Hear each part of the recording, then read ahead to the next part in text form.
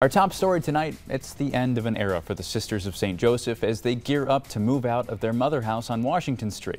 On the flip side, that's enabled the sisters to supersize this year's rummage sale. 7 News reporter Chad Charette has the story.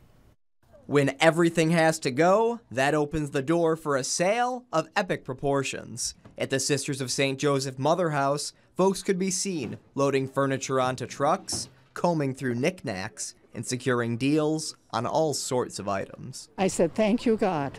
That was my first thought. We prayed for a beautiful day today, and we have a beautiful day. Inside, away from the hustle and bustle, things are a tad more solemn. It looks like the end of an era, with cleared out shelves and once furnished rooms sitting empty. That's because this rummage sale will be the sisters' last. They're emptying things out to sell the mother house later this year. It is very bittersweet, but change happens and we have to adjust with the times, and God has something new in mind for us. For many sisters, it looks like the Lord's plan is a well-earned retirement. Sister Mary William Argy has called the mother house home since the 70s, but next week she'll be moving to Summit Village. One of the things that was difficult as we began cleaning out was walking by one room after the other as they were emptied. It's not just the sisters feeling wistful. Meet Teresa Queel. She spent a good portion of her childhood starting at age 4 with the Sisters of St. Joseph, back when the mother house was an orphanage. For her, the sale was a trip down memory lane.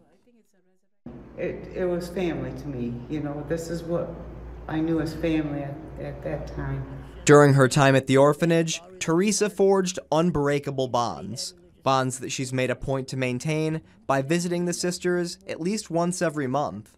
In what could be her final visit to the mother house, she simply wanted to find something to remind her of her roots. Sad day to see this go. Many memories, and I'm going to miss it dearly. Come October, every single sister will be moving out of the mother house, but every cent raised during this sale will help cover the retirement fund. Chad Charette, 7 News.